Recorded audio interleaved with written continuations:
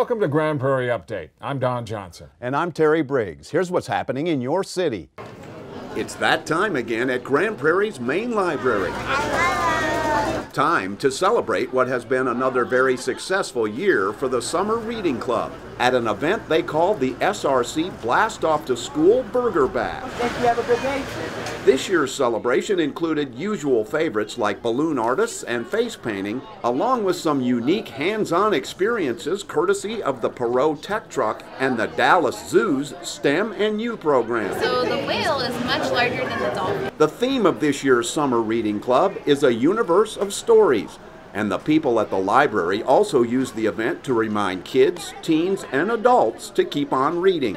So our Summer Reading Club is still going on until August 31st. You can turn in logs to any library and keep on getting prizes. Free ice cream, treasure chest, and lots of books until August 31st. And the reason that this year's event was also called a Burger Bash is because of the free lunches from the people at In-N-Out Burger. There you go, man. Thank you. Have a good day. All of it a fun way to keep everyone excited and engaged as a new school year approaches. We wanted to be sure that we were including STEAM activities, so we had an art activity in here, we had technology, we had math. So we don't want you to have the summer slump, we want you active, we want you reading. So this is in conjunction with our Summer Reading Club, and we wanted to include those math and science activities as well.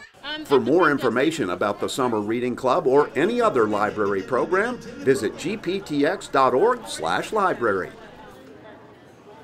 Your property taxes a year can be anywhere from $4,500 to $12,000 or $13,000. Homeownership 101 classes are in session again at Grand Prairie's Ruthie Jackson Center. For the 7th year in a row, the city's Housing and Neighborhood Services Department played host to its popular Homeownership Fair, where hundreds of potential and current homeowners can get all kinds of free information and leads from local experts on just about anything related to buying or owning a home. There are information booths and seminars hosted by bankers, credit counselors, realtors, and of course, GPHNS staff, to get the word out about all of the different programs they have available. The home buying process for many is not an easy one.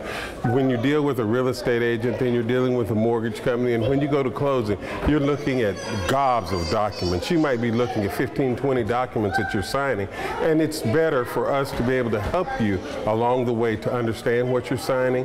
Not only that, to get you with the right real estate agent. This allows you to come in, interview some of the real estate agents that are set up here, some of the mortgage companies, and you find the perfect fit for you. And that's what's so important to us, to help people to do that. That way they can realize the American dream in the easiest way possible. Hills says that more than 500 people registered for this year's homeownership fair.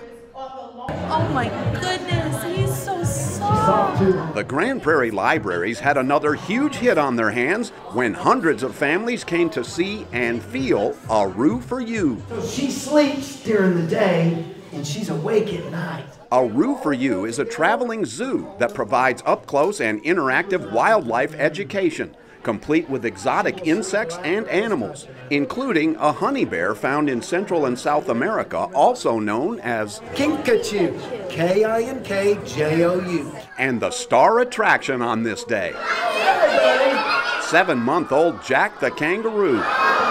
Y'all come to see me, right? Y'all didn't come to see a kangaroo. Based out of Prosper and founded by educator Bobby Curry and his wife Stacy, the program has become extremely popular with people of every age who get to learn about what the Currys describe as our planet's complex and wonderful ecosystem. He's so fluffy. He's a baby. All 3 Grand Prairie Library locations hosted A Roo for You.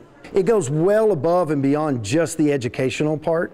There's a lot more in sync with wildlife that our hearts have for them.